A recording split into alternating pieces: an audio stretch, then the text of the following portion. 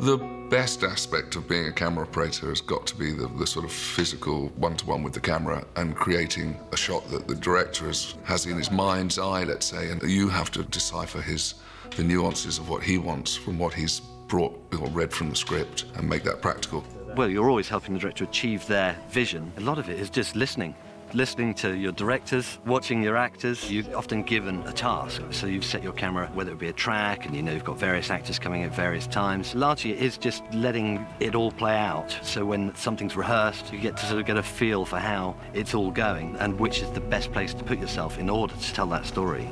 I enjoyed the buzz of being on set.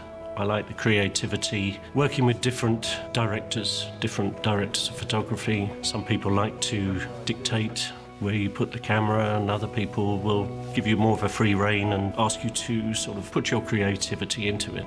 It is completely different from working on a single drama where you're working with the same DOP and director for maybe 3 or 4 months. It makes it certainly more interesting in a way because everybody's got a different approach to how they work and you just adapt to that, really. The creativity is always there, but often you do work to instruction and then try and build on that idea. So even though the idea might be given to you, your duty is still to keep improving on that idea and keep it going.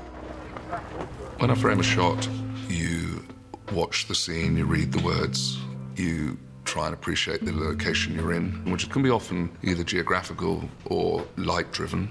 And then you start from the beginning. You start usually from a shot that encompasses the whole scene, and then you break it down into sections that will cover the people involved or the story involved in that scene.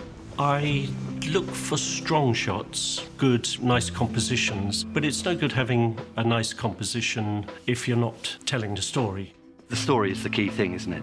You know, let's just say it's a sad character or an angry character. You would immediately start finding your frame would just be heavier or harder or lower, or the mood of the actor will also just draw you to frame the camera in a slightly different way. So sometimes it's not just a signature style that you might have, it's what's happening in front of you which just draws your eye to land the frame in a certain way. I think it's very much an instinct thing, be it a long shot or a mid shot or a close-up. It's just a question of getting the right balance. There's no hard and fast rules to it, really. If a shot is wrong, it's more obvious than if a shot is right. It just doesn't sit. However, there are no rules, and sometimes if you search around, it becomes very interesting. I would say the greatest challenge we've come across on Game of Thrones is probably the terrain for us. Yes, we shoot some very beautiful photographs, or at least I hope we do, but to get the cameras into those positions and to overcome the challenges and still make it look fantastic and great, that's the big thing. Wind, rain, heat. Often these locations are dusty and gritty, so the gear is always having to be sort of carefully looked after. The chances are we'll have a lot of horses or a fight sequence, so we're going to generate more dust.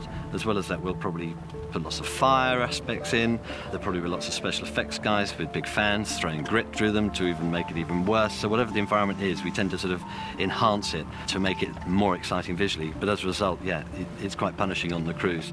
It's tough. It's working a lot of the time in rain and mud with the camera covered up in plastic and us on Gore-Tex out in all weathers. And little things like changing a filter becomes a major deal. I have to say that all the camera assistants and the grips do a fantastic job, and they make my job much easier.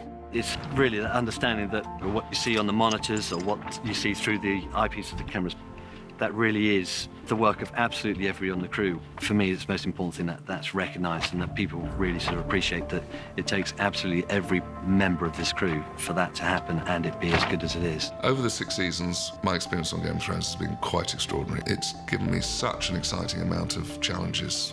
Crane work, Steadicam, handheld. It's just been extraordinary. I've been so very, very lucky, and I will look back on it in the years to come with, great pride. The camera operator is almost the best seat in the house. You are right at the front. Anything that happens, that camera's moved by you, and you're then with your actors. And often, if their performance is extraordinary, which is quite regular on this show, then you really are drawn in and really in a fantastic place to be part of that. Best seat in the house, it really is.